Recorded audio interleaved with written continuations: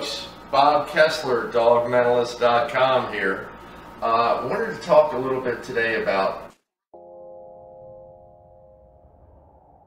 So, we're getting ready to go see our rescue. It's going to be a very, very sticky situation. I have a nervous little rescue in there. When I came to the door, she barked, Gizmo. So I'll do everything with Gizmo live and in color. It's going to be wild. The kids are already jumping around with the dog. I saw that. So when you have that kind of environment, the dog is on all the time. It's nervous. It doesn't know how to calm down. What I have to do, because that Gizmo is getting ready to go off at any moment. And we're not going to scare her off the couch. We're not going to push her off the couch. We're going to use a positive reward for getting off the couch. Okay? So it looks to me that she's a little fearful. So maybe bad things happen. Maybe somebody kicked her regularly, or stepped on her regularly, or put her in a compromised position when her feet were on the ground. We don't know. This is a shelter dog. Naples with Brianna. She's certainly Brianna. We got her. Part of why we her right now on the yes. Let's get her comfortable. Yeah. And she just shut down immediately. Yep. Okay. That's okay. That's okay. What I don't like you all to do now is to walk toward the street. All of you. Here. I think all things dogs. Yeah. It leads me down a good path. Yeah. All right, so let's go in and see how she's doing when we all walk in together. Come on, Gizmo. She'll give me a bite. She'll get off of me. So I have my hand under her. She doesn't care. She said step away from the dog. Who would have thought that I would come here and your dog would jump in my lap? Right, not ours. Not yours. She jumped in my lap. That I would say is a result of leadership. I have shown her nothing but leadership. Now, she's not even lying on me. She's just using my body as reassurance for her. Do you believe in mentalism? Do you understand what dog mentalism is now? We've watched it. You watched it happen, right? Well, yeah. You watched how I was able to sort of plan out how to get her out of her shell. So, what do you guys think? I told you that I got a live show, that I'm going to bring a bunch of people together, and I'm going to try and dog mentalize people live. And Brian, what do you think? You think I can do it? I think that's a pretty cool idea, and I think it'll show people what you know about dogs, that's for sure. She knows how to go down. Oh, you're not sure that.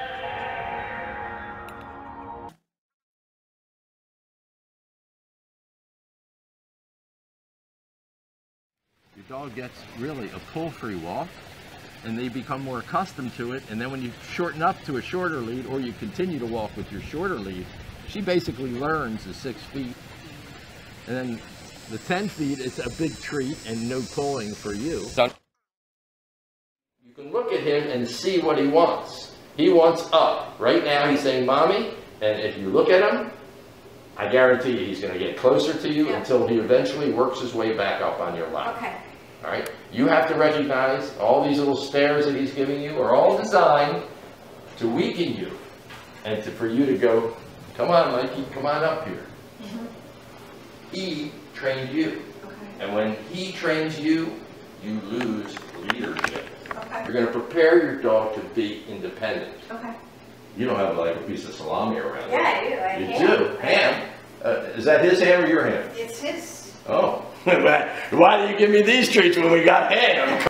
This little guy here needs you to make him independent so he can interact with you and with your husband. Okay. My intention is to show you the difference between love and affection. Yeah.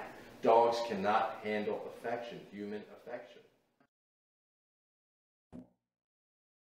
If you vary one little bit with these animals, you are lost. You have to be totally consistent.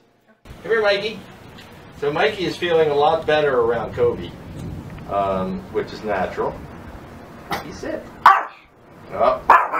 So Kobe has decided he doesn't like the camera, and a little treat here or there might help.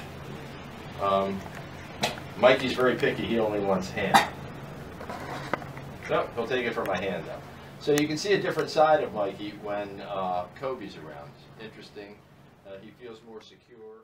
Hi, I'm Sherry Kobe and we live in Fort Myers. We have 2 dogs and most recently adopted Mikey, who is a rescue. We adopted him about 7 months ago and he's been a challenge to reel back from his abuse, but we're getting there. But the dog mentalist, because Mikey is tricky and I had to get in his head to reverse the damage done.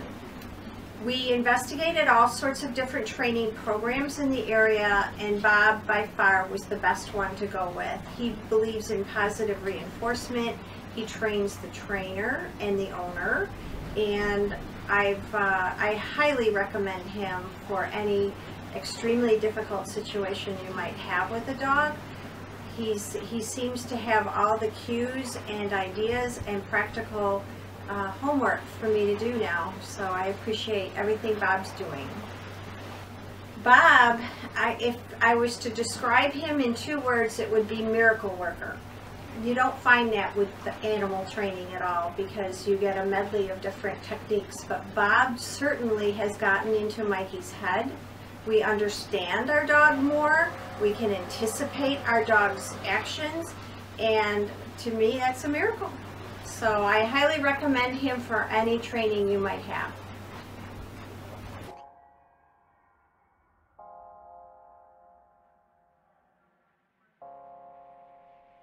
I love my dogs. That's why I do this every day. If I can have a new dog every day, I'm happy.